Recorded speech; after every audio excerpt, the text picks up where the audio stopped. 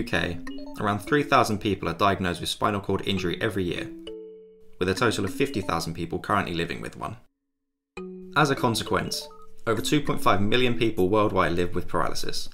Beyond its physical symptoms, spinal cord injury affects one's mental and financial well-being, the impacts of which may extend to the patient's family and friends. So, what is the spinal cord, and what happens after an injury?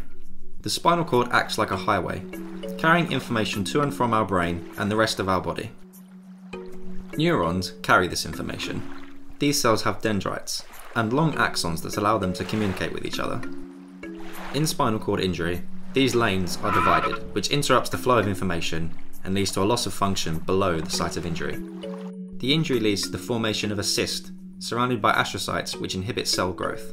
This is like a long, lasting pothole in the road that neurons are unable to cross. So, what are the treatments available for individuals with spinal cord injury?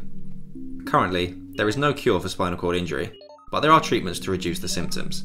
However, none of these restore function. This is where we come in. We are Renervate, KCL iGEM 2020, and we are looking to provide a novel treatment for spinal cord injury. Our solution has two components. Firstly, a biocompatible scaffold that acts like a bridge to guide the axons to reconnect with the spinal cord. And secondly, muscle foot protein, a sticky liquid muscles produce to cling onto stable surfaces. The muscle foot protein allows the axons to adhere to the scaffold and encourage them to grow.